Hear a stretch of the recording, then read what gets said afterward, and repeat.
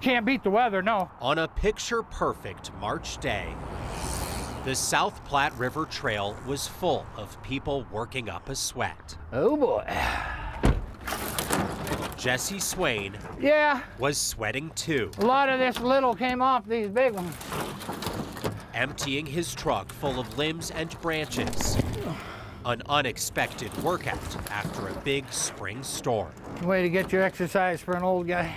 Within hours of the city of Denver opening this drop-off site on West Bayard, the dumpsters were overflowing as people came from nearby cities looking for a place to unload. Yeah, because of the storm, there's a lot of people that are just chomping at the bit to come and find a place to drop off.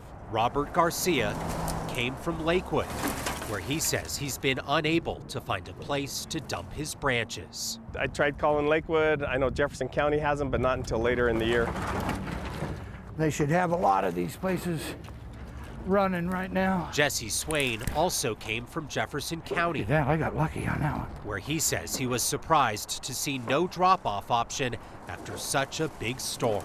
It is a problem, because we're not the only ones that got hit. I thought I gotta get my branches out here and get it done with, otherwise I'm stuck with them for another few months. This site will be here for the next 2 weeks, and if today's turnout is any indication, the city may need to empty these dumpsters a few more times.